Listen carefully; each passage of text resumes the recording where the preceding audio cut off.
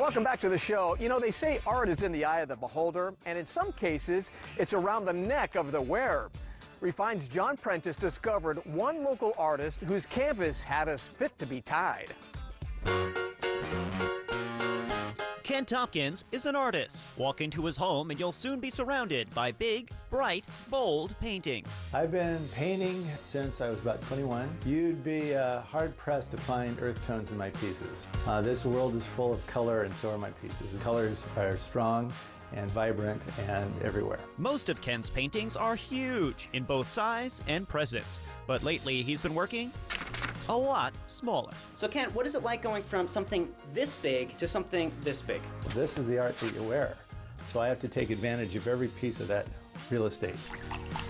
Kent paints in layers, sometimes with 3 or 4 different colors to create all these different designs, swirls, splotches, and splashes. It started years ago. My third daughter was getting married, and her name is Teal. And so she came to me with some teal colored ties and said, you know, Dad, can you do something with this? And I said, yeah, absolutely. So I made 6 or 7 ties. They were a big hit at the wedding, and I wore my own to work. And the guys at work couldn't get enough of Kent's tie, so he made a few for them. Now, Kent has made more than 500 ties and says his ties draw attention wherever they go. People have even stopped him on the street to buy the tie he's wearing, right off his neck.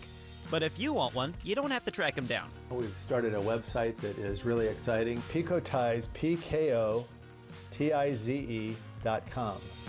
And we do custom ties, we do wedding ties, we do, if you have a certain color pattern that you want or a certain style, we pretty much can do it. With one exception. So do you ever do any like Wall Street, Brooks Brothers ties? Absolutely not.